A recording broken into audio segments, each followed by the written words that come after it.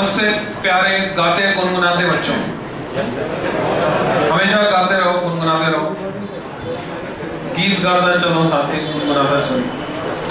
हम लोगों ने पढ़ा कल लेक्चर 0 उसका revision, fundamental law of electrostatics, like charges repel while unlike charges attract each other. इसमें तुमने एक्सपीरियंस किया है कैसे होता है, प्रैक्टिकली तुम्हें पता भी है। इसकी एप्लीकेशन हमने देखी, fly ash collection in chimneys, thermal power plants में इलेक्ट्रोस्टैटिक प्रेसिपिटेटर हम लगाते हैं। उसके अलावा इलेक्ट्रोस्टैटिक की इंपॉर्टेंट एप्लीकेशन है लेजर प्रिंटर में, इंकजेट प्रिंटर, स्प्रे पेंटिंग, और एक और एप्लीकेशन वांडेग्राफ जनरेटर। तो अम्यूजमेंट के लिए हम इसको यूज करते हैं, अम्यूजमेंट पार्क्स में, इससे हमारा मनोरंजन भी होता है। और ये चार्ज पार्टिकल एक्सेलरेटर भी है। अगर हमें नाइट्रोजन से ऑक्सीजन बनानी है तो नाइट्रोजन पर बॉम्बार्डमेंट करना होगा अल्फा पार्टिकल से एक्सेलरेट करके, तो उसके लिए हम यूज करते हैं वांडेग्राफ जनरेटर। चार्ज को डिफाइन करना हमने सीखा, एज ए प्रॉपर्टी हमने डिफाइन किया। चार्ज वो प्रॉपर्टी है जिसकी वजह से कोई ऑब्जेक्ट इलेक्ट्रिकल और मैग्नेटिक इफेक्ट शो करता है।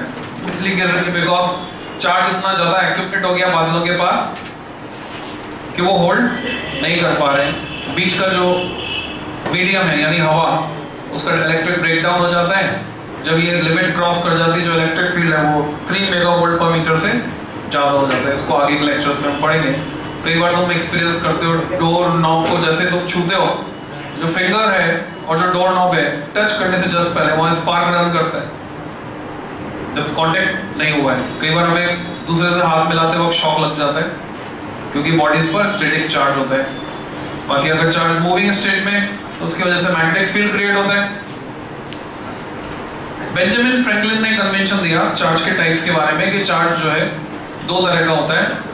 बेंजामिन फ्रैंकलिन का नाम हमें इसलिए याद रखना है क्योंकि उन्होंने फेमस पतंग उड़ाने वाला एक्सपेरिमेंट किया था जिससे वो एटमॉस्फेरिक इलेक्ट्रिसिटी को जमीन पे लाना चाहते थे। आज भी हमारी कोशिशें जारी हैं, आज भी हम कोशिश कर रहे हैं उसको स्टोर करने के लिए। ग्लास रॉड को जब सिल्क के कपड़े से रगड़ते हैं, उन्होंने कन्वेंशन दिया कि ग्लास रॉड पर जिस नेचर का चार्ज आएगा, मतलब ग्लास रॉड जो इलेक्ट्रॉन डेफिशिएंट हो जाती है, कुछ इलेक्ट्रॉन ग्लास रॉड से निकल के सिल्क के कपड़े पर चले जाते हैं। तो उस पे बेस्ड एक क्वेश्चन तुमने करना सीखा, show that there are only 2 types of charges. उसके लिए हम एक्सप्लेनेशन लेते हैं कि बहुत सारे ऑब्जेक्ट्स को लिया, उनको आपस में रगड़कर बारी बारी से ग्लास रॉड और सिल्क के कपड़े के पास लेकर जाते हैं। तो हम ऑब्जर्व करते हैं कुछ ग्लास रॉड से रिपेल होते हैं और जो ग्लास रॉड से रिपेल नहीं होते वो सिल्क क्लॉथ से रिपेल होते हैं। उससे ये प्रूव होता है कि सिर्फ 2 ही तरह के चार्ज हैं, एक तो वो जिस ग्लास रॉड के पास है उस नेचर का, और दूसरा वो जो सिल्क क्लॉथ के पास। इस पर बेस्ड हमने एक इंपॉर्टेंट कांसेप्ट लिखा था, repulsion is the shore test for electrification. उसके बाद मैंने तुम्हें बताया कि ट्राइबो इलेक्ट्रिक सीरीज जो है तुम्हारे सिलेबस में नहीं है। ट्राइबो इलेक्ट्रिक सीरीज में साइंटिस्ट ने अलग अलग सब्सटेंसेस को अरेंज किया एक सीक्वेंस में, जिसमें पहले आने वाले को जब बाद में आने वाले से रगड़ते हैं तो पहले आने वाले पर पॉजिटिव, बाद में आने वाले पर नेगेटिव आता है। जैसे फॉर एग्जांपल अगर तुमने ग्लास को वूल से रगड़ा तो वूल पर नेगेटिव आएगा, ग्लास पर पॉजिटिव। पर इसी वूल को तुम पॉलीथीन रबर से रगड़ोगे मान लो वूल को, तो रबर पर नेगेटिव आएगा और वूल पर पॉजिटिव आएगा। तो यहां तक हमने पढ़ लिया था लास्ट टर्न पे। नाउ लेक्चर 1, आज की डेट लगाओ,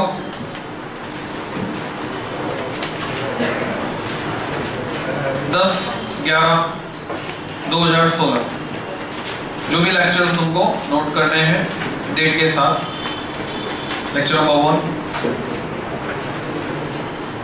तो अभी हमको पढ़ना है methods of making charge to exist, आवेश को अस्तित्व में लाने के तरीके। तो हमारा कॉमन ऑब्जर्वेशन है जहां कहीं फ्रिक्शन होता है वहां चार्ज एग्जिस्टेंस में आता है। तो लिखोगे, हेडिंग लगाओगे, जो मैं बोलता जा रहा हूं लिखते जाओ। Methods of making charge to exist dash first friction. बोलो।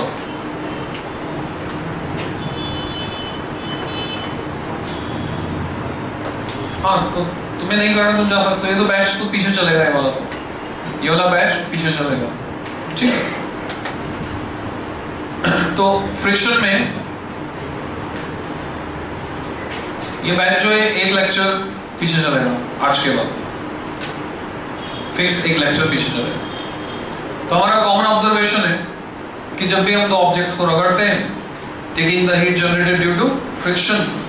Loosely bound electrons from one object get transferred to the other. तो उसको हम कहते हैं फ्रिक्शनल इलेक्ट्रिसिटी. दूसरा मेथड कंडक्शन से, वो भी लिखना नहीं है तुम्हें, बारी बारी से लिखेंगे. अभी तुम्हें फर्स्ट बस फ्रिक्शन हेडिंग लगाकर छोड़ना है. फ्रिक्शन में क्या लिखेंगे वो समझाऊंगा.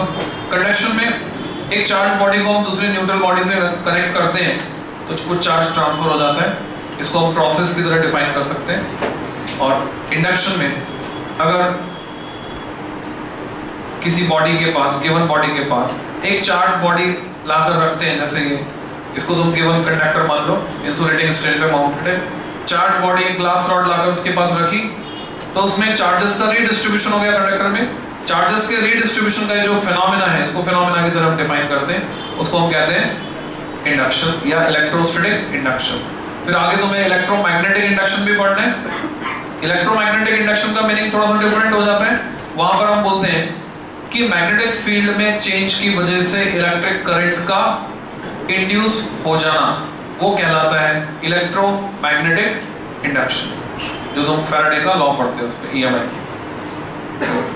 फ्रिक्शन में तुम लिख सकते हो 3 एग्जांपल्स. कल लिखे थे क्या? ओके, कल लिख लिए थे तो ओके है. किस पर पॉजिटिव, किस पर नेगेटिव आता है, ये 3 एग्जांपल्स हमें तैयार करने हैं. Glass rod, silk cloth, cats for ebonite rod, wool and plastic rod. Conceptual question करने हमको. पहला कंसेप्चुअल क्वेश्चन, ये सिर्फ समझना है, डायरेक्ट कुछ भी नहीं लिखने का है. एक बार देखा, सुना, जिंदगी भर के लिए तुम्हारा क्वेश्चन तैयार, दोबारा कुछ भी करने को. जो इनफ्लेमेबल मटेरियल कैरी करने वाले टैंकर हैं, इस तरह के या ट्रक्स होते हैं, उनके पीछे मेटल की चेन्स लटका दी जाती. तो तुमसे पूछा जाता है ऐसा क्यों, एनसीईआरटी में क्वेश्चन है. तो हमारा जवाब ये होता है, ड्यूरिंग मोशन एयर फ्रिक्शन के कारण जो इनकी मेटल की बॉडी पर चार्ज डेवलप होगा, वो चार्ज अर्थ में जाने के लिए जंप करके ना जाए. जंप करके जाएगा तो स्पार्क क्रिएट करेगा, और स्पार्क अगर इनके आसपास हुआ तो आग पकड़ने का खतरा है. तो चार्ज को स्मूथली अर्थ को कंडक्ट करने के लिए पीछे लोहे की चेन लटका देते हैं. हमारा जवाब यही रहेगा. पूछा जाएगा सवाल तो बोलेंगे to conduct the charge smoothly to the earth, the charge develop during motion on its body. But the fact, सच्चाई इससे कुछ अलग है. ये मिथ्या धारणा है, यानी मिसकंसेप्ट है. एक्चुअल में अगर तुम देख पाओ, कोई चेन नहीं लटक रही पीछे, साफ तो नहीं दिख रहा है, पर कोई चेन इसमें नहीं लटक रही है जो सड़क से रगड़ खाते हुए चल रही. आजकल नहीं लटकी होती. मैं जब तुम्हारे बराबर था फिर भी कुछ ऐसे टैंकर्स मिल जाते थे जो पेट्रोलियम या गैसोलीन कैरी करते थे, उनके पीछे चेन लटकती होती थी. उस समय तक ऐसा माना जाता था कि खतरा है. अभी आजकल कहीं कोई चेन लटकती हुई नहीं दिखेगी. रीजन बिहाइंड, ये एक मिसकंसेप्ट था और वो क्लियर हो चुका है.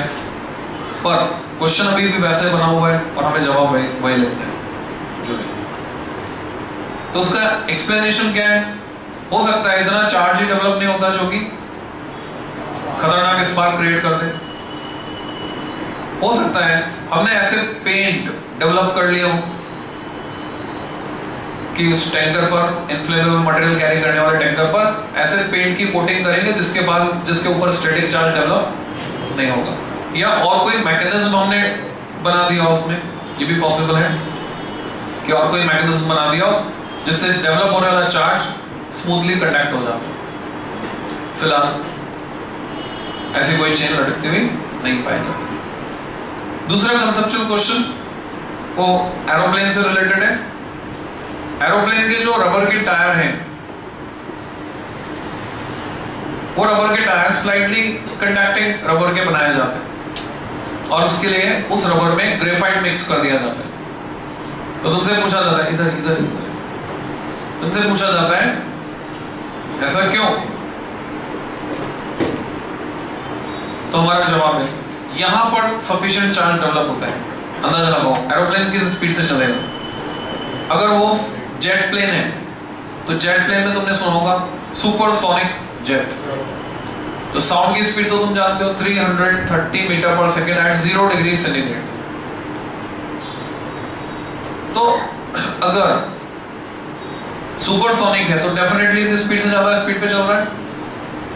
तो अगर मैं तुमसे बोलूं कि किसी न्यूमेरिकल में डेटा लिखा हुआ है 1800 kilometre per hour, jet is moving with speed 1800 kilometre per hour, तो तुम इसको महसूस करके देखो वास्तव में ये सही डेटा है। जितने भी न्यूमेरिकल्स होते हैं उनमें जो डेटा दिया हुआ होता है तुमको, वो प्रैक्टिकल डेटा होता है। उसको ध्यान से पढ़ना चाहिए, दिमाग में रखना चाहिए, उससे एक आइडिया डेवलप करना चाहिए, एक अंदाजा डेवलप करना चाहिए कि अच्छा एरोप्लेन की स्पीड इतनी होती होगी। तो 1800 किलोमीटर पर आवर 5/18 से मैंने मल्टीप्लाई किया, 1800 into 5/18 500 मीटर पर सेकेंड। अगर मैक 2 बोले तो मैक 2 हो जाएगा 660 मीटर पर सेकेंड। तो मैक 2 से थोड़ी सी कम है। मैक नंबर तुमने 11 में पढ़ा था, अगर कोई ऑब्जेक्ट साउंड की स्पीड से चल रहा है तो उसको बोलेंगे मैक 1 सोनिक, जो साउंड से तेज चलेगा सुपरसोनिक। अब सुपरसोनिक में जो साउंड की स्पीड से डबल स्पीड पे चलेगा मैक 2, ट्रिपल स्पीड पे चलेगा मैक 3, ऐसे मैक नंबर एसोसिएट करते थे। तो 1800 किलोमीटर पर आवर एक प्रैक्टिकल डेटा है। इतनी हाई स्पीड पर चलने की वजह से उसकी बॉडी पर large amount of charge develop होता है, जो जब वो लैंड करता है उस समय स्पार्क क्रिएट करते हुए रनवे को ट्रांसफर होगा। अगर ये चार्ज एरोप्लेन की बॉडी से जंप करके अर्थ में जाए तो एरोप्लेन को खतरा है। तो हमने क्या किया, उसके जो रबर के टायर्स हैं वो स्लाइटली कंडक्टिंग रबर ले लिया ग्रेफाइट मिक्स करके, तो पाथ अवेलेबल हो गया। एरोप्लेन की बॉडी पर जितना भी चार्ज है उन टायर्स के थ्रू स्मूथली रनवे को कन्वे हो जाएगा, या बोले चले जाएगा, ट्रांसफर हो जाएगा। तो अगर तुम गौर करो, डायरेक्टली देखने को मिल जाए एरोप्लेन उतरते हुए रनवे पर, या टीवी में पिक्चर में देखो, तो तुम ऑब्जर्व करोगे कि रनवे और टायर्स के बीच जबरदस्त स्पार्किंग होती है जब एरोप्लेन उतर रहा होता है। इसमें दो चीजों का कंट्रीब्यूशन होता है, एक तो फ्रिक्शन, भाप भी निकलती है, बोले टायर के छोटे छोटे टुकड़े होते हैं। बाद में रनवे पे जाके देखो तो पूरी लाइन खींची होती है, क्योंकि इतना प्रेशर होता है, इतना फोर्स लगता है ऊपर से, एरोप्लेन बहुत भारी होता है। प्लस स्पार्किंग होती है because of this charge as well as because of friction. तो ये दो conceptual question based on frictional electricity.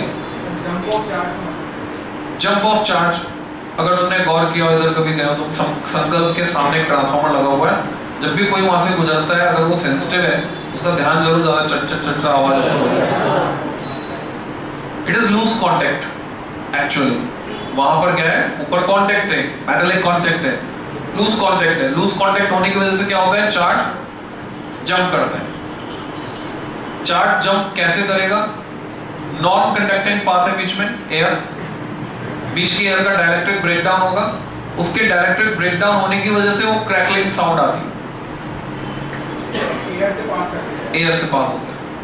Non conducting से एयर हो जाती है कंडक्टिंग, जो बिजली गिरती है आसमान से, सेम फिनोमेना है। क्योंकि कंडक्टिंग पाथ के बिना तो जाएगा नहीं, तो बीच की इंटरवेनिंग एयर को जब कंडक्टिंग बनाएगा तो हम एक टर्म यूज करेंगे, आगे पढ़ोगे, डाई इलेक्ट्रिक ब्रेकडाउन। डाइलेक्ट्रिक बोलते हैं इंसुलेटर्स को। तो ब्रेक डाउन हो जाएगा बीच की एयर का, वो ब्रेक डाउन की क्रैकलिंग साउंड होती है जब एयर का आयनाइजेशन हो जाता है।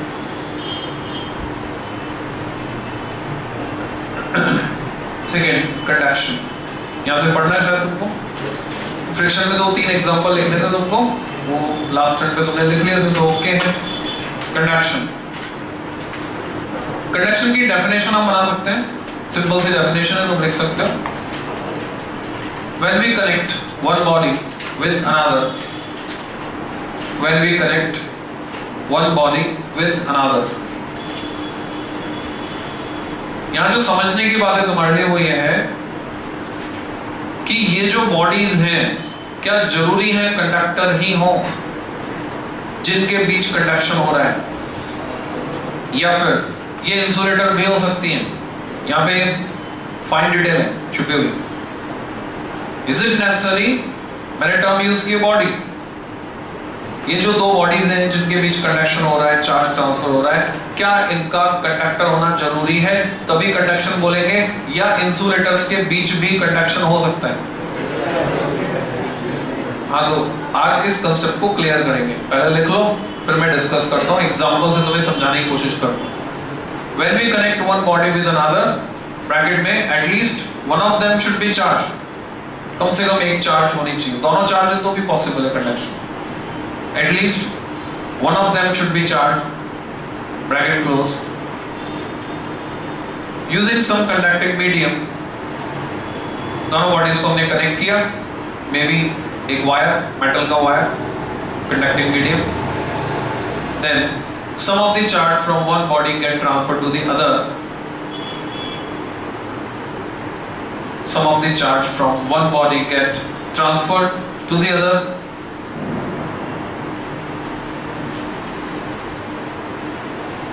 Through the process conduction. Through the process conduction. First term.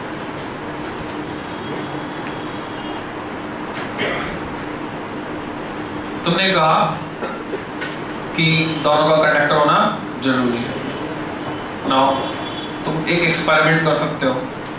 एक बैलून को तुमने चार्ज किया, कल मैंने जिक्र भी किया था। बैलून को चार्ज करने के बाद तुमने दीवार पे चिपकाया और तुमने महसूस किया कितना फोर्सफुली वो चिपक रहा है, कितना तेजी से खींच रहा है। अब तुमने उसको वहां से खींच के उखाड़ा, वापस निकाल लिया और वो वाली साइड जहां चार्ज है उसको माथे पे टच किया। Your body is a conductor, good conductor, earth is good conductor. तुम जमीन पे नंगे पैर खड़े हो, अब तुमने उस बैलून को वापस चिपकाने की कोशिश की। ऑब्जर्वेशन, नहीं चिपकता। Balloon is insulator, earth is good conductor, बीच में मीडियम तुम्हारी बॉडी कंडक्टर। कंडक्टर की वजह से चार्ज ट्रांसफर हो गया, चाहे उसमें लोकल एक्शन का भी रोल रहा हो कि सिर्फ वहीं से चार्ज जाएगा जहां पर इंसुलेटिंग बॉडी यानी रबर के बैलून के कांटेक्ट में कंडक्टर आएगा, जहां से तुम्हारा माथा उसको टच करेगा, सिर्फ वहां से चार्ज जाएगा, आसपास का खींचकर नहीं जाएगा। It is called local action. But charge transfer तो होगा, तभी तो बैलून नहीं चिपक रहा। इट मींस एक इंसुलेटर और एक कंडक्टर के बीच भी कंडक्शन हो सकता है, प्रोवाइडेड बीच का मीडियम कंडक्टर है। अगर बीच का मीडियम इंसुलेटर है, there is no chance, conduction होने का कोई चांस नहीं। तो ये फैक्ट तुमको क्लियर होना चाहिए। कंडक्शन पर एक बेसिक क्वेश्चन है, तुम्हें आता भी होगा, पहले देखा हुआ होगा, नोट कर लो। टू आइडेंटिकल मेटल स्फीयर्स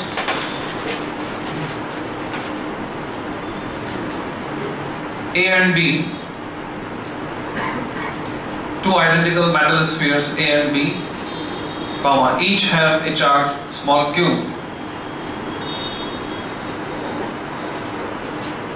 दोनों के पास चार्ज है q, comma. Now another similar neutral sphere C,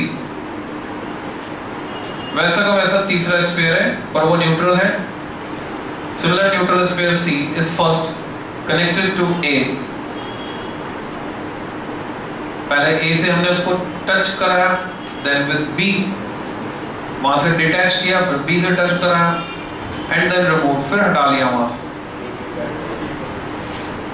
Find final charges on each. A, B और ये है C।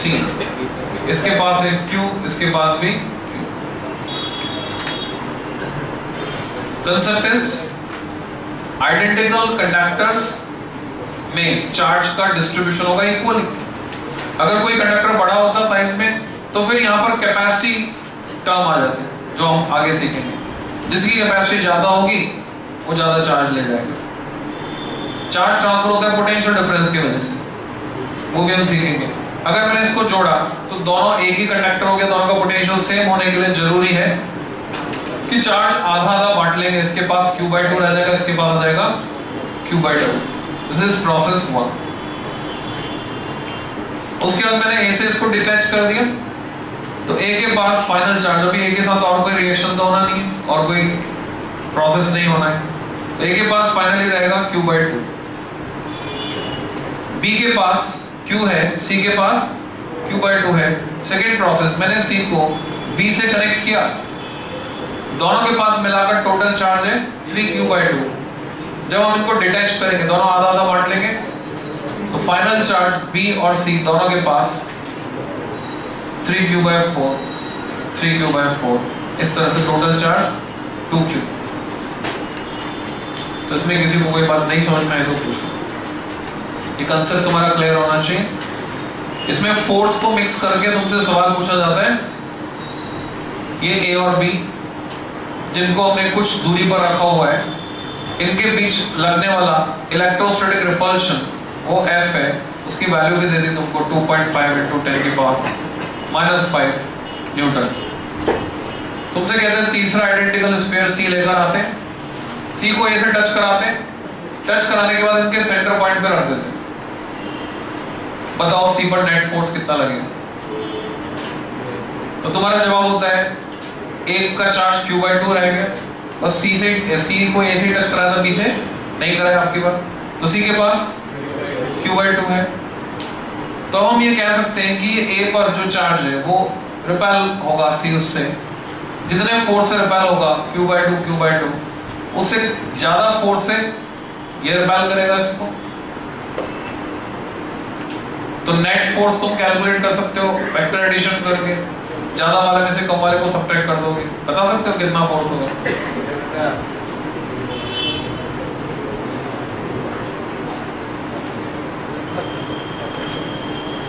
मतलब अगर बाकी सबको मैं सेम मान लूं तो ये है F/2 और ये है F/4, तो 1/2 माइनस 1/4 F/4, ठीक है। इससे आगे की बात करते हैं। कंडक्शन के बाद तीसरा इंपॉर्टेंट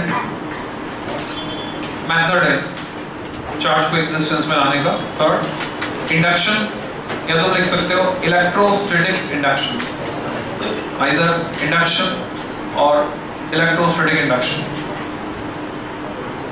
ये मैंने यहाँ पे कुछ गलती की है। क्या गलती की है? मैंने डिस्टेंस को r मान लिया, डिस्टेंस सेम ही है दोनों की, बट इट बिकम्स r/2, उसका इंपैक्ट आएगा इसमें, है ना, F/4 नहीं होगी, अकॉर्डिंगली होगी। इंडक्शन, इसको डिफाइन कर सकते हैं हम कैसे? फिनोमेना की तरह। तो डेफिनेशन लिख लो, it is the phenomena of redistribution of charge. It is phenomena of redistribution of charge in given body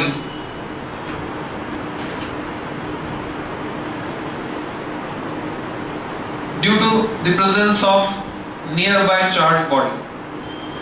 Due to the presence of nearby charged body.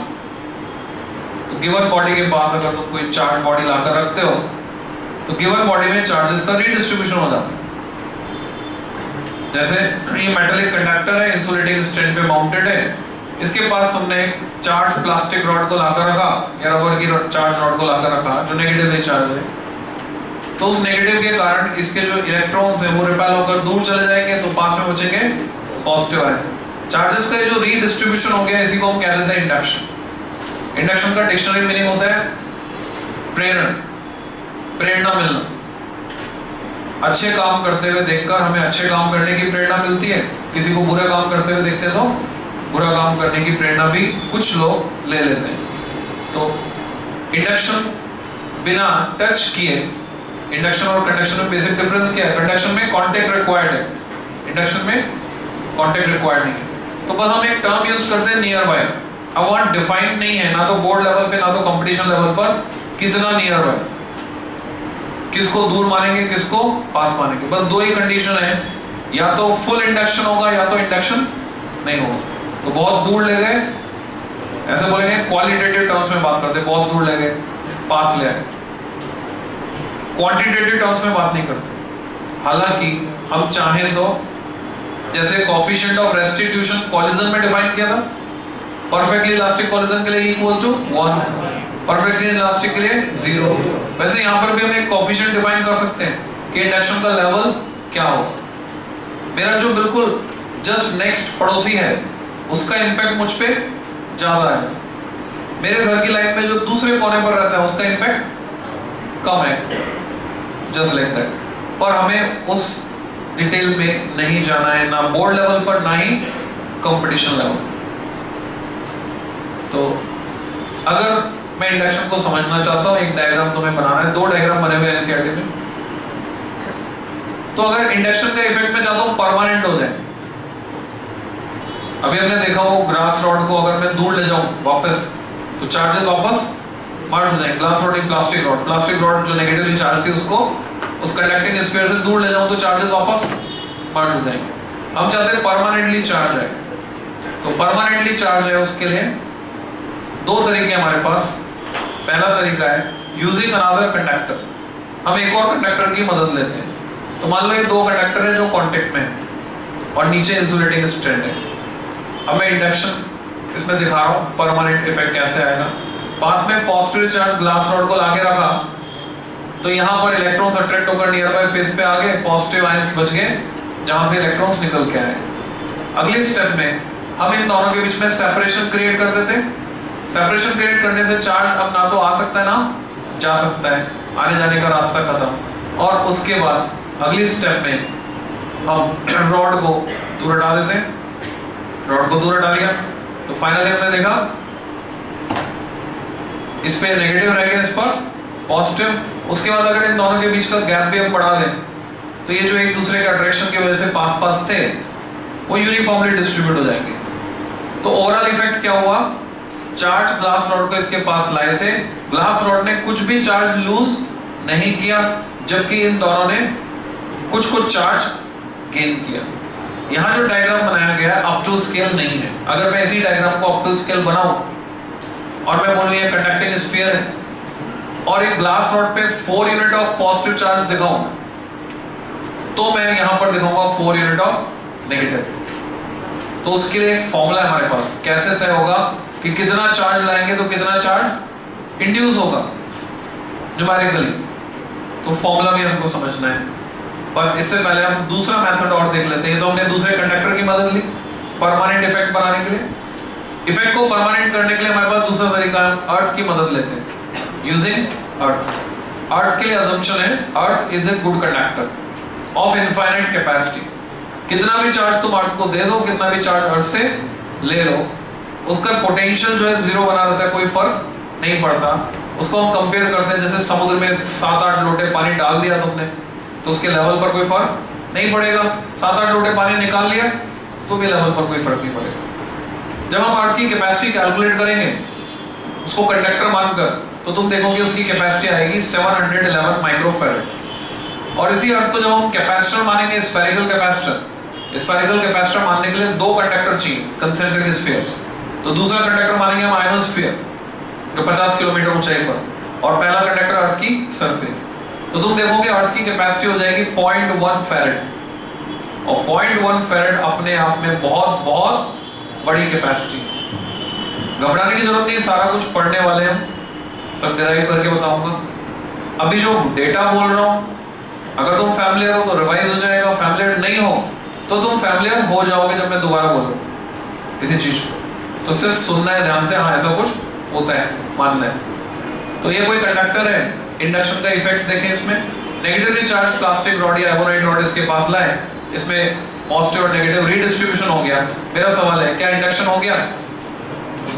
तो तुम्हें समझना है, जवाब है सही जवाब हाँ हो गया। इंडक्शन की डेफिनेशन पे जाओ, redistribution of charge due to presence of near by charge body, so it is called induction. Induction हो गया, बट हम चाहते हैं परमानेंट इफेक्ट। अभी मैं रॉड को दूर हटा दूं वापस क्या होंगे, चार्ज मर्ज हो जाएंगे। परमानेंट इफेक्ट चाहते हैं, अर्थ की मदद लेते हैं। मैंने क्या किया, अर्थ से कनेक्ट किया इसके एंड को, इसको ये अर्थ का सिंबल ग्राउंड कर दिया इसको। अर्थ से कनेक्ट करते ही अर्थ के लिए अजम्पशन है कितने भी इलेक्ट्रॉन्स दे सकती है, कितने भी इलेक्ट्रॉन्स ले सकती है। तो यहाँ जो इलेक्ट्रॉन्स थे वो मूव कर जाएंगे, अर्थ में चले जाएंगे। तो वो इलेक्ट्रॉन्स अर्थ में चले गए, ये पॉजिटिव नहीं जा रहा, क्यों? इस नेगेटिव के अट्रैक्शन की वजह से बना हुआ है, रुका हुआ है। तो यहां पर कंसेप्ट आता है free charge and bound charge. जो चार्ज जाने के लिए फ्री है, ये नेगेटिव, तो हम बोलेंगे वो है फ्री चार्ज, जो अर्थ में चलेगा। जो नहीं जा पा रहा है उसको बोलेंगे बाउंड चार्ज, ये अर्थ में जाने के लिए फ्री नहीं है। अगर मैं यहाँ पे नेगेटिवली चार्ज प्लास्टिक रॉड की जगह पॉजिटिवली चार्ज ग्लास रॉड लाया होता तो उल्टा हो जाता। पॉजिटिव चार्ज जाने के लिए फ्री होता, वो चले जाता, और नेगेटिव चार्ज नहीं जाता, ठीक है, वो बाउंड हो जाता। अब ये उल्टा है।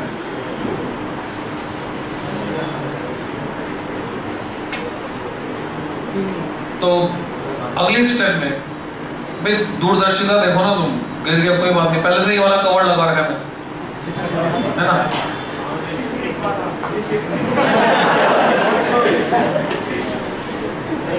नेगेटिव चार्ज ग्लास रॉड को अभी यहीं पे रखा।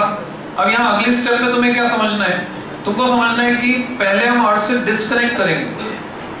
अगर मान लो मैं यहाँ पर रॉड को दूर डालूं तो अर्थ से इलेक्ट्रॉन्स आ जाएंगे और इस पॉजिटिव को भी न्यूट्रलाइज कर देंगे, यानी परमानेंट इफेक्ट नहीं आएगा। तो इसके बाद कई बार कंपटीशन में घुमाया जाता है, घुमाकर क्वेश्चन बनाया जाता है इस कंसेप्ट पर कि पहले क्या करेंगे, तो पहले अर्थ से डिस्कनेक्ट करेंगे, फिर इस रॉड को दूर डालेंगे, तो फाइनली जो चार्ज वो यूनिफॉर्मली इस पर डिस्ट्रीब्यूट हो जाएगा। फिर से मैं तुम्हें याद दिला दूं, diagram is not up to scale. तुम देखो यहाँ कितने दिख रहे हैं, 1 2 3 4, यहाँ कितने दिख रहे हैं, 4 से ज्यादा। इलॉजिकल हो गया। तो अगर हम डायग्राम बनाएंगे तो ध्यान रखेंगे कितने उधर कितने उधर। तो इंडक्शन का परमानेंट इफेक्ट फॉर्मूला लिखोगे तुम, इंड्यूस्ड चार्ज, न्यूमेरिकली हम इससे कैलकुलेशन कर सकते हैं कितना चार्ज होने पर कितना दिखाना है। इंड्यूस्ड चार्ज को Q डैश से दिखाया, equal to Q times 1 minus 1 upon capital K, जहां पर तुम जानते हो कैपिटल K क्या होता है, डाइलेक्ट्रिक कांस्टेंट। तो मेंशन कर दो here Q is inducing charge and capital K is dielectric constant. Dielectric constant क्या होता है फुल डिटेल में हम पढ़ेंगे। डाइलेक्ट्रिक्स होते हैं दो तरह के, पोलर और नॉन पोलर। डाइलेक्ट्रिक स्ट्रेंथ पढ़ेंगे, डाइलेक्ट्रिक ब्रेकडाउन पढ़ेंगे। अभी मान लो ये कुछ कोई कांस्टेंट है जिसकी वैल्यू मिनिमम होती है 1, मैक्सिमम होती है इंफिनिटी। मेटलिक कंडक्टर्स के लिए इंफिनिटी होता है। तो अगर ये मेटलिक कंडक्टर्स के लिए इंफिनिटी होता है तो तुम एक सवाल का जवाब दे सकते हो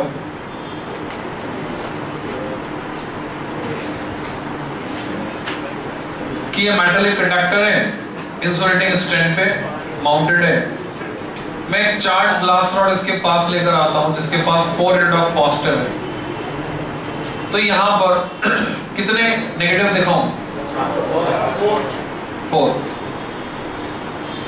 ये 4 पॉजिटिव।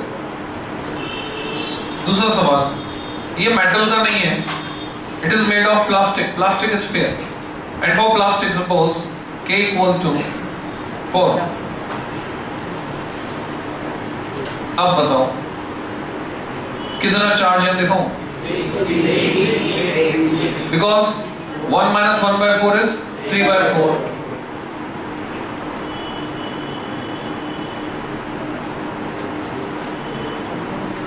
तो लॉजिक समझ में आ गया, फॉर्मूले को कैसे यूज करते। इंडक्शन के बारे में एक इंपॉर्टेंट फैक्ट है, स्टार मार्क करके तुमको लिखना है। Important concept, induction take place only in bodies but not in point objects. Induction होता है सिर्फ बॉडीज में, पॉइंट ऑब्जेक्ट्स में नहीं होता।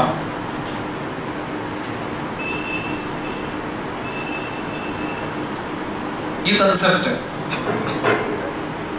तो इसका आउटकम क्या है, इसका आउटकम भी लिखोगे।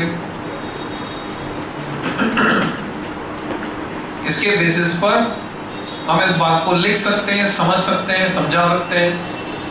2 similar point charges must repel।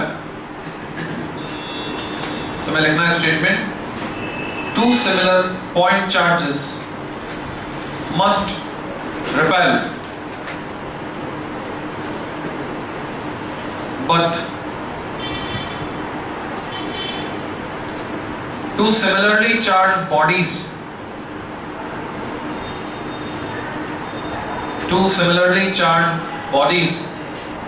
may attract each other. उनके बीच अट्रैक्शन हो सकता है। दो वर्ड को अंडरलाइन कर दो, मस्ट और मे। अंग्रेजी में इन दोनों के मतलब तुम्हें साफ साफ पता होने चाहिए। यानी दो सिमिलर पॉइंट चार्ज है तो डेफिनेट है वो रिपेल ही करेंगे और कुछ नहीं हो सकता। और अगर सिमिलरली चार्ज बॉडीज हैं तो देयर इज पॉसिबिलिटी कि उनके बीच अट्रैक्शन हो। पहली बार जब हम इसको सुनते हैं तो अजीब सा लगता है, पर जब इसका एक्सप्लेनेशन समझ लेते हैं तो फैमिलियरिटी आ जाती है, फिर समझ में आ जाता है कैसे ये हो पा रहा होगा। तुम में से कितने बच्चे फैमिलियर हैं जो जानते हैं ऐसा कैसे होता है? Raise your hand. ओके, ये विशेष स्थिति में हो सकता है जब एक बॉडी के पास चार्ज ज्यादा हो, दूसरी बॉडी के पास चार्ज अमाउंट में कम हो। एग्जाम्पल नोट कर सकते हो तुम। ये एक बॉडी, ये दूसरी बॉडी, इसके पास है 2 यूनिट ऑफ पॉजिटिव, इसके पास है 4 यूनिट ऑफ पॉजिटिव चार्ज, ज्यादा है के पास कम। जब मैं इन्हें पास लाऊंगा, क्योंकि ये बॉडीज है, इंडक्शन हो सकता है। अगर ये पॉइंट चार्ज है तो इंडक्शन नहीं हो सकता, तब तो कोई चांस था ही नहीं अट्रैक्शन का। अभी अट्रैक्शन का चांस कैसे है वो समझो। जब मैं इन्हें पास लाऊंगा, ये दो पॉजिटिव यहां से दो नेगेटिव खींच लेंगे, जहां से दो नेगेटिव खींचे वहां बचेंगे दो पॉजिटिव। ये 4 पॉजिटिव इसमें से 4 नेगेटिव इंड्यूस कर लेंगे, खींच लेंगे, जहां से 4 नेगेटिव खींचेंगे वहां बचेंगे 4 पॉजिटिव। ऐसा होने की वजह से जो इस पे इंपैक्ट आएगा वो ये है कि ये दो पॉजिटिव दो नेगेटिव मिलकर एक दूसरे का इफेक्ट न्यूट्रलाइज कर देंगे, ये भी एक दूसरे का इफेक्ट न्यूट्रलाइज कर देंगे। अब जो सिचुएशन दिख रही है, दो नेगेटिव और दो पॉजिटिव के बीच की डिस्टेंस है R1, जबकि 4 पॉजिटिव और 2 पॉजिटिव के बीच की डिस्टेंस है R2। Clearly R2 greater than R1, और इनके बीच लगने वाला electrostatic force inversely proportional to R²। इसके बेसिस पर हम कंक्लूड कर सकते हैं कि जो अट्रैक्शन का फोर्स होगा कम डिस्टेंस होने की वजह से पॉजिटिव और नेगेटिव के बीच, वो पॉजिटिव और पॉजिटिव के बीच जो रिपल्शन होगा मैग्नीट्यूड में उससे 4 होगा।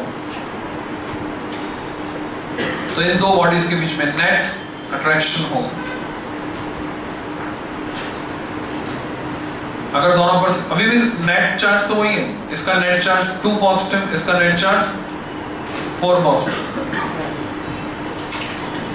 फिर भी इंडक्शन की वजह से, क्योंकि ये बॉडीज हैं, चार्जेस का रीडिस्ट्रीब्यूशन हो जाता है, डिस्टेंस मैटर करती है, इसलिए इनके बीच अट्रैक्शन हो सकता है। कोई बात जो समझ में नहीं आई पूछ लो।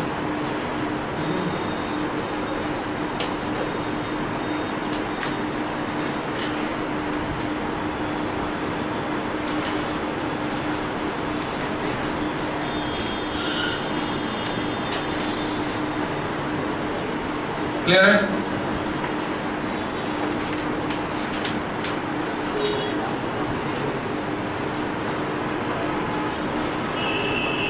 Detection of charge. अगर कोई ऑब्जेक्ट चार्ज है तो डिटेक्ट करने के लिए हमारे पास क्या साधन है? तो इंस्ट्रूमेंट का नाम तुम्हें पता होना चाहिए, गोल्ड लीफ इलेक्ट्रोस्कोप। तो हेडिंग लगाओगे डिटेक्शन ऑफ चार्ज, और उसमें सिर्फ नाम याद रखना है, गोल्ड लीफ इलेक्ट्रोस्कोप। बाकी चीजें तुम्हें समझनी है, डायग्राम नॉट रिक्वायर्ड। आपको स्टेट बोर्ड का बच्चा है, उसे डायग्राम बनाना आना चाहिए, पूछ सकते हैं स्टेट बोर्ड पे, सीबीएसई में नहीं पूछे। क्वाइट सिंपल, तुम घर पे बना सकते हो। कोई कांच की बोतल ले लो, जार ले लो कांच का, उसमें एल्यूमिनियम का हैंगर मेटल की रॉड की तरह यूज करो, नीचे एल्यूमिनियम फॉइल की स्ट्रिप काट के लटका दो।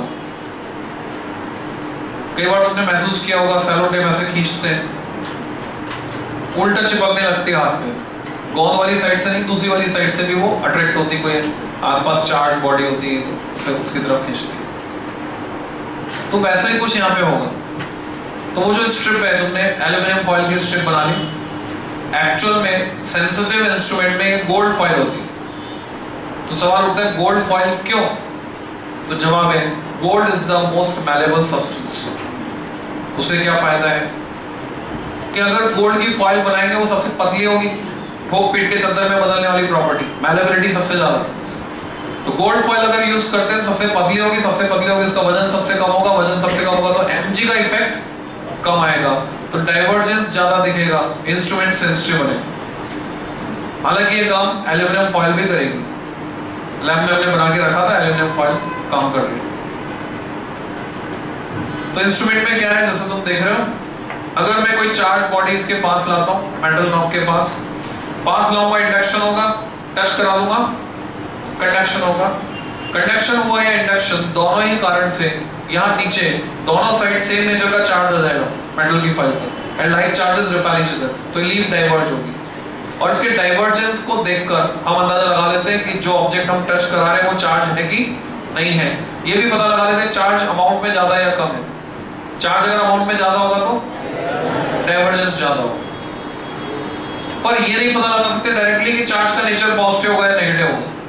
इनडायरेक्टली पता लगा सकते, पहले से नॉन चार्ज दो, पहले से तुमने पॉजिटिव दे दिया, अब पॉजिटिव देने के बाद तुम जो भी अननोन चार्ज नेचर नहीं पता उस बॉडी को ला रहे हो, अगर डाइवर्जेंस और बढ़ रहा है इसका मतलब वो पॉजिटिव है, डाइवर्जेंस कम हो रहा है मतलब नेगेटिव। फिर इसका जिक्र फिर से आता है कहां पर, फोटो इलेक्ट्रिक इफेक्ट में, हर्ट्ज का एक्सपेरिमेंट, हॉलबॉक्स का एक्सपेरिमेंट। लेनार्ड हॉलबॉक्स ने क्या एक्सपेरिमेंट किया था, उसने जिंक की प्लेट से एक इलेक्ट्रोस्कोप को कनेक्ट कर दिया था।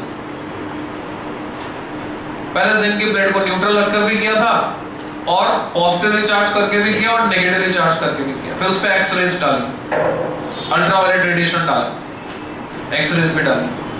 तो उसका ऑब्जर्वेशन ये था कि जो डाइवर्जेंस है वो इस तरह से चेंज होता है कि वो इंडिकेट करता है कि इलेक्ट्रॉन इजेक्ट हो रहे हैं प्लेट से, प्लेट गेट पॉजिटिवली चार्ज।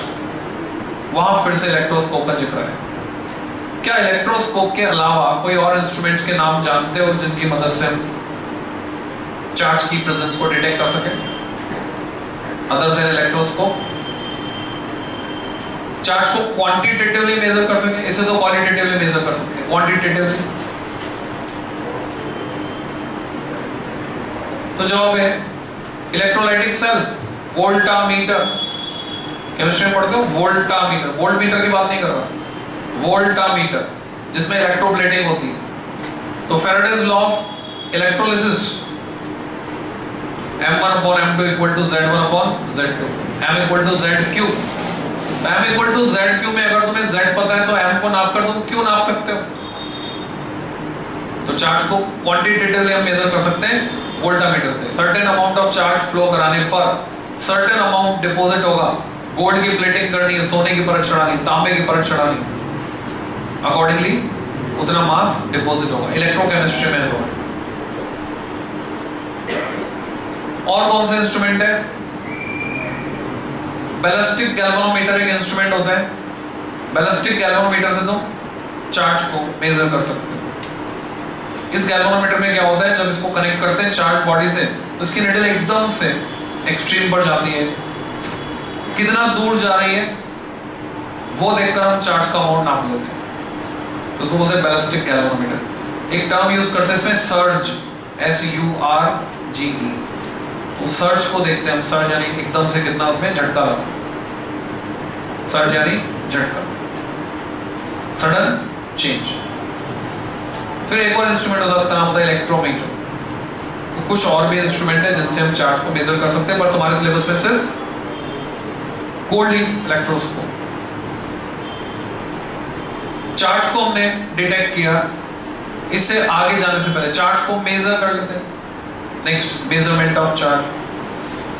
तो चार्ज को मेजर करना है तो उसके लिए कौन सी यूनिट्स हम यूज करते हैं? ऐसा unit, CGS unit, other units, उससे सबसे तुम्हें फैमिलियरिटी होनी चाहिए। Next is measurement of charge, bracket में unit, measurement of charge unit. First SI, तुम लोग फैमिलियर हो? एसआई यूनिट कौन सी है?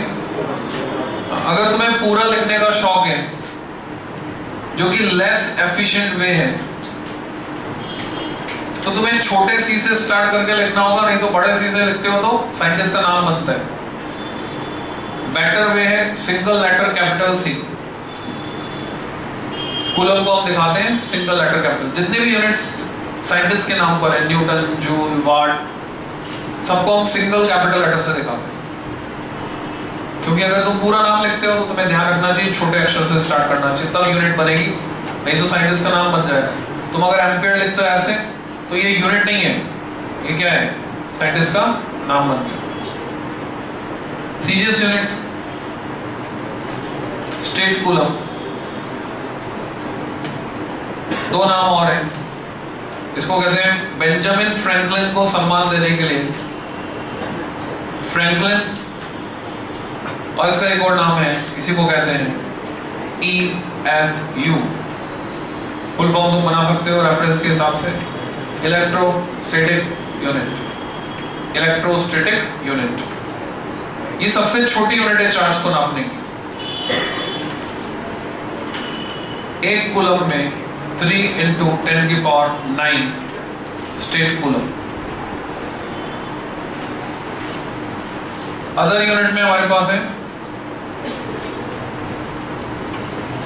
EMU, और छोटा है, छोटा भी बड़ा सी, इसको कहते हैं एम्प कूलम।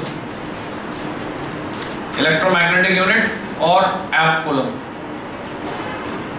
फिर मोबाइल की बैटरी पे पढ़ोगे तो लिखा रहेगा छोटा एम, बड़ा है H, mAh, milli ampere are. उसके ऐसा यूनिट बनाएंगे, एम्पियर आर को कन्वर्ट करेंगे, मिली तो प्रीफिक्स है, तो एम्पियर तो ऐसा ही है, पर आर ऐसा ही नहीं, आर को सेकंड में बदलेंगे तो ऐसा ही में कन्वर्ट हो जाएगी, कूलम में कन्वर्ट हो जाएगी। तो फॉर्मूला होता है Q = IT, उससे तो कंपेयर करके देख सकते हो। I stand for ampere, T stand for time. सबसे बड़ी यूनिट चार्ज को नापने की जो तुम केमिस्ट्री में पढ़ते हो, इट इज फैराडे, जिसको हम कैपिटल F से दिखाते हैं। अब यहां पर दो सिंबल्स में सिमिलरिटी हो गई। जब हम कैपेसिटी पढ़ेंगे तो कैपेसिटी की ऐसा यूनिट भी क्या है? फेरेड। और फेरेड भी फैराडे के नाम पर है, और फैराडे इटसेल्फ फैराडे के नाम पर है। फैराडे चार्ज को नापने की यूनिट है, और फेरेड कैपेसिटी को नापने की, और दोनों का सिंबल है कैपिटल F। तो रेफरेंस के हिसाब से मतलब निकालेंगे। अगर हम चार्ज की बात कर रहे हैं, वहां कैपिटल F आ रहा है, मींस फैराडे। और अगर हम कैपेसिटी की बात कर रहे हैं, वहां कैपिटल F आ रहा है, मींस फैराड। इन सब में इंटर रिलेशन तुमको पता होने चाहिए। 1 कूलम इक्वल टू, एक तो ले चुके हो, 3 × 10⁹ स्टेट कूलम, रिपीट कर दिया, याद हो जाएगा जिससे, इक्वल टू 1/10 एम्प कूलम। तो बताओ EMU बड़ा है या कूलम बड़ा है? एक EMU में 10 कूलम, EMU बड़ा है, एम्प कूलम बड़ा है। Equal to 1/3600 ampere hour. 60 × 60 second में बदला, इक्वल टू 1/96500 फैराडे। केमिस्ट्री में पढ़ते। तो ये कुछ यूनिट हुई जिनका इस्तेमाल हम करते हैं। अब प्रैक्टिकली तुम्हें डे टू डे लाइफ के लिए क्या डेटा पता होना चाहिए? तुम्हारी मोटरसाइकिल में या तुम्हारी एक्टिवा गाड़ी में किसी जो बैटरी लगी हुई है, उसकी कैपेसिटी कितनी है ये पता होना चाहिए। तुम्हारे मोबाइल में जो बैटरी लगी है, उसकी कैपेसिटी कितनी है, कितने एम्पियर करंट कितने घंटे तक देने के बाद वो डिस्चार्ज हो जाएगी।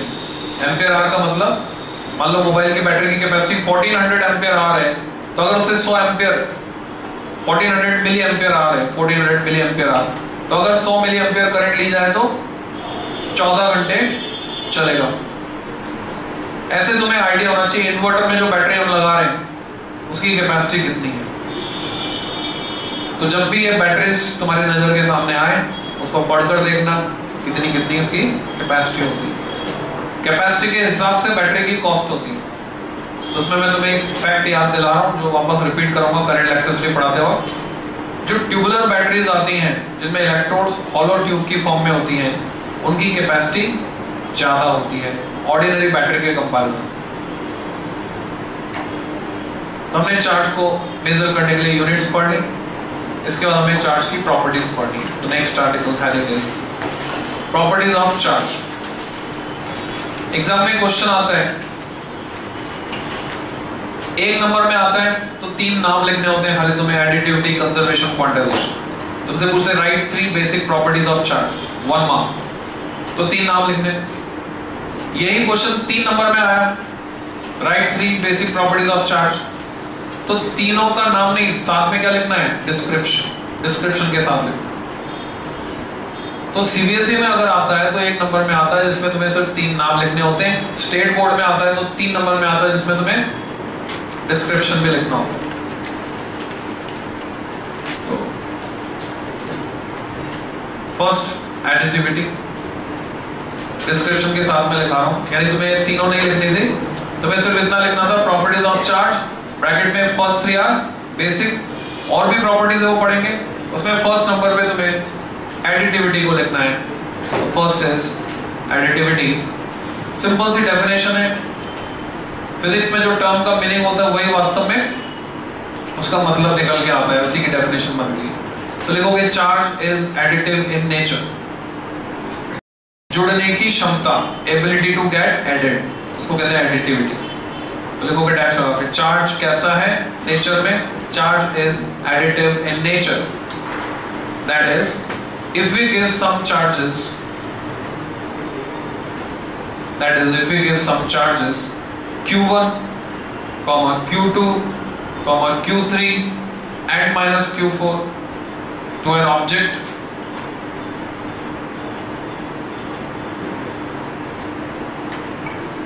then total charge on it becomes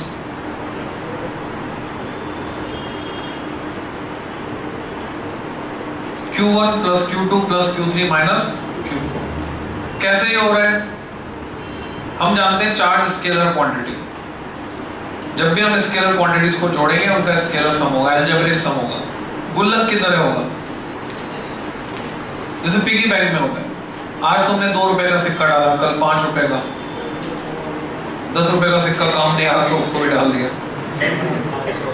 अभी तुम कोशिश करके दुकानदार को बोल सकते हो कि 500 और 1000 के नोट बंद हो गए, 10 के सिक्कों का ही सहारा है, 10 का सिक्का ले लो, जो मना करे गलत कर रहे हैं।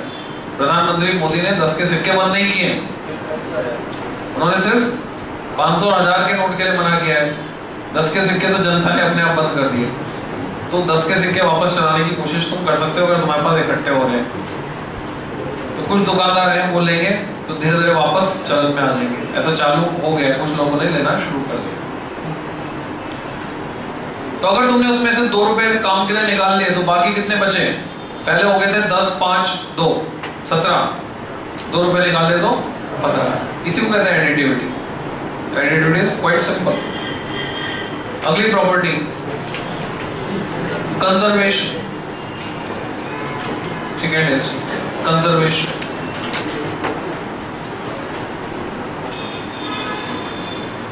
तो उसमें तुम स्टेटमेंट लिख सकते हो, the total charge of an isolated system remain conserved.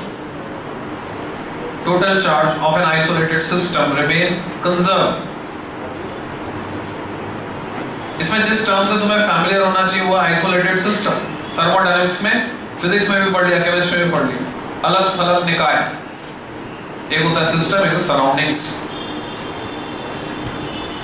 तो थर्मस में कॉफी भरी है, क्या ये आइसोलेटेड सिस्टम का एग्जांपल है? इसमें मास ट्रांसफर पॉसिबल नहीं है, ढक्कन बंद है। हीट ट्रांसफर पॉसिबल नहीं है, गैस पे चढ़ा दो, डबल वॉल्ड है, अंदर हीट नहीं जाएगी। तो अगर मैं कॉफी को गर्म करना चाहता हूं तो क्या कोई तरीका है? जवाब है वर्क ट्रांसफर इज पॉसिबल। अगर मैं थर्मल को हिलाता हूं जोर जोर से, vigorously, because of internal fluid friction, coffee के लेयर्स के बीच में जो फ्रिक्शन होगा उसकी वजह से वो गर्म हो जाएगी। इस पे क्वेश्चन बनता था लॉ में तुम्हारे। और यहाँ पर आइसोलेटेड सिस्टम मतलब बिल्कुल आइसोलेटेड, उसका कोई लिंक नहीं किसी से, ना कुछ आ सकता ना कुछ जा सकता, उसका टोटल चार्ज कंजर्व रहेगा। तो हम एनर्जी कंजर्वेशन का जो लॉ था उससे मिलता जुलता स्टेटमेंट बनाते हैं। इन्वर्टेड कॉमा स्टार्ट करके लिखोगे, charge can neither be created not be destroyed. यहां तक तो सिमेट्री है, पर एक एडिशनल वर्ड आ रहा है इन आइसोलेशन। वो की वर्ड है, उसको अंडरलाइन करना है तुमको। इस पूरे सेंटेंस का मतलब जो निकल के आएगा वो इस वर्ड से क्लियर होगा, in isolation. But it can be transferred from one object to the other. बाकी सब सेम स्टेटमेंट है, जैसे law of conservation of energy का। तो अकेला पॉजिटिव चार्ज हम क्रिएट करना चाहे नहीं कर सकते, डिस्ट्रॉय करना चाहे नहीं कर सकते। जितना पॉजिटिव उतना नेगेटिव मिलकर न्यूट्रलाइज होगा। तो इस पे तुमसे सवाल पूछा जाता है, तुमसे पूछते हैं कि जब तुमने ग्लास रॉड को सिल्क के कपड़े से रगड़ा तो ग्लास रॉड पर पॉजिटिव चार्ज क्रिएट हो गया, तो क्या ये law of conservation of charge के अगेंस्ट है? क्या उसका वायलेशन हो गया? तब बोलते नहीं हुआ, बिकॉज जितना पॉजिटिव ग्लास रॉड पर आया उतना नेगेटिव सिल्क क्लॉथ पे आया, so net charge created is 0। तो इस तरह से मैं एक्सप्लेन करता हूं। कंजर्वेशन में तुम्हें दो एग्जांपल तैयार करने हैं। वैसे तो जितनी भी तुम रिएक्शंस लिखते हो केमिस्ट्री में, केमिकल रिएक्शंस, वो सभी इसका एग्जांपल है, क्योंकि उसमें हम चार्ज और मास दोनों बैलेंस करते हैं। पर फिजिक्स में पर्टिकुलर दो एग्जांपल तुम्हें तैयार करने, लिखोगे एग्जांपल, उसमें फर्स्ट पहला एग्जांपल है पेयर प्रोडक्शन। पेयर प्रोडक्शन नाम सुना हुआ होगा तुमने, फेमस रिलेशन है, नाम से पहचाने जाने वाली रिएक्शन है। अब मान लो कुछ बच्चों ने नहीं सुना तो परेशान हो जाए, परेशान नहीं होना है, अब सुन लो और मान लो ऐसा कुछ होता है। फिजिक्स में चीजें आसान है। पेयर प्रोडक्शन में क्या होगा, एक पेयर प्रोड्यूस होगा। तो किसका पेयर प्रोड्यूस होता हुआ दिख रहा है तुम्हें? एक पॉजिट्रॉन है और एक इलेक्ट्रॉन है। किससे? गामा रे से। तो इसको रिएक्शन की फॉर्म में हमें लिखना है, डायग्राम नहीं बनाना तुम्हें, रिएक्शन की फॉर्म में लिखना है। दो gamma ray photon form of energy get converted into one electron, E-1 0 लिख सकते हो। पॉजिट्रॉन इसका एंटी पार्टिकल है, चार्ज पॉजिटिव में होता है, मास सेम होता है 9.1 10 की पावर -31 kg, जिसको नेग्लिजिबल मानते हुए हम 0 कर देते हैं, हालांकि 0 नहीं होगा। तो ये पेयर प्रोड्यूस हो गया। तुमसे पूछा जाता है वो कौन सी रिएक्शन है जिसमें एनर्जी मास में कन्वर्ट हो जाती है, तुम्हारा जवाब पेयर प्रोडक्शन है। फिर दूसरा एग्जांपल जो तुमको तैयार करना है, ये रिवर्सिबल है रिएक्शन। तो रिवर्सिबल है तो दूसरा एग्जांपल बनता है इसका उल्टा, एक नया वर्ड तुम्हें सीखना है, एनिहिलेशन। एनिहिलेशन का मतलब होता है अपना अस्तित्व समाप्त कर देना, अपने आप को मिटा देना। तो पेयर एनिहिलेशन में क्या होगा, एक इलेक्ट्रॉन एक पॉजिट्रॉन मिलकर अपना एग्जिस्टेंस खत्म कर देंगे और दो गामा रे फोटोन निकल जाएंगे, मास गेट कन्वर्टेड इनटू एनर्जी। तो इसका रिवर्स रिएक्शन लिख दोगे, पेयर एनिहिलेशन, एक इलेक्ट्रॉन एक पॉजिट्रॉन, इन्होंने मिलकर अपना अस्तित्व खत्म कर दिया और दो गामा रे फोटोन।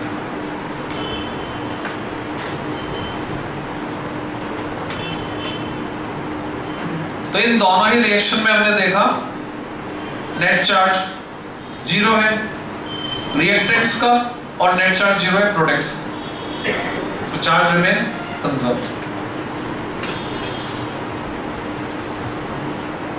इसके बाद हमें डिटेल में तीसरी प्रॉपर्टी पढ़नी है चार्ज की, बेसिक प्रॉपर्टी, जो इन दोनों से ज्यादा इंपॉर्टेंट है। फुल डिटेल में इसको पढ़ेंगे, अभी सिर्फ नाम लिखो, quantization. What is meaning of quantization? अगर कोई physical quantity certain discrete values ही अटेन कर सकती है तो हम बोलते हैं वो क्वांटाइज्ड है।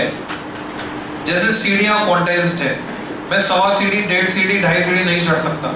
टॉफी क्वांटाइज्ड है, तुम दुकानदार से आधी टॉफी, पौंड टॉफी, सवा टॉफी नहीं ले सकते। तो तुमने सबसे पहले पढ़ा था एंगुलर मोमेंटम क्वांटाइज्ड है, बोर का सेकंड पोस्टुलेट। इलेक्ट्रॉन सिर्फ उन्हीं ऑर्बिट में चक्कर लगा सकता है जिन ऑर्बिट में उसका एंगुलर मोमेंटम mvr h/2π का इंटीग्रल मल्टीपल होगा, या तो h/2π होगा या 2h/2π। इसी तरह से तुमने पढ़ा energy is quantized, E equal to n times h nu bundle of energy. ऐसे ही मास के लिए भी कहा जाता है, मास भी क्वांटाइज्ड है, पर मास का क्वांटा जिसे हम ग्रेविटॉन के नाम से जानते हैं yet to be determined, अभी उसकी वैल्यू हम पता नहीं लगा पाए। सिमिलरली चार्ज भी क्वांटाइज्ड है। कैसे? किसी भी ऑब्जेक्ट पर जो चार्ज एग्जिस्ट कर रहा है वो या तो एक इलेक्ट्रॉन के ट्रांसफर के कारण है, आधा इलेक्ट्रॉन तो ट्रांसफर हो नहीं सकता, 1.5 भी नहीं हो सकता, 1.25 भी नहीं हो सकता।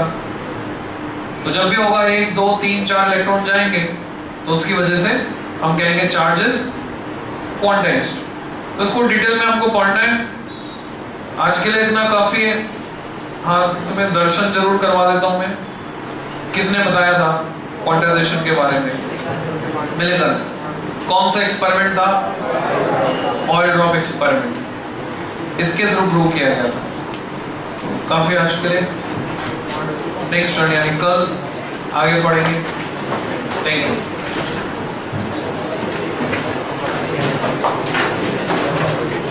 इसमें एक बटन है कैमरे में साइड में रेड कलर का, उसे दबा दो।